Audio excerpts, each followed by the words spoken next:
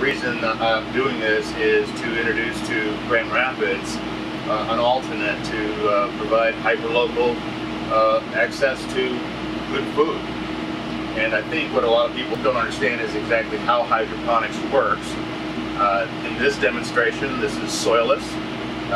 We control every aspect of the environment, from the temperature to the lighting, the CO2 levels, and so on and so forth. And if you think about it, there's a lot of science, technology, engineering, and math in here. Just not biology of how you grow food, but actually of how you create the environment.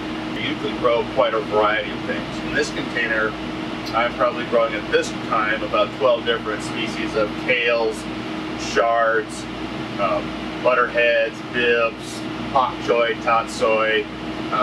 The second container is a warmer environment, a more humid environment, and inside it will be the basils, chives, oreganos, because they tend to like a warmer environment. It is possible through hydroponics to grow strawberries, peppers, and of course there are in horizontal systems tomatoes, cucumbers. That's one of the benefits of indoor ag, is that the variability of the climate, what Mother Nature brings to us, is so controlled that you always provide an optimum grow range for the product, so it is consistent from harvest to harvest.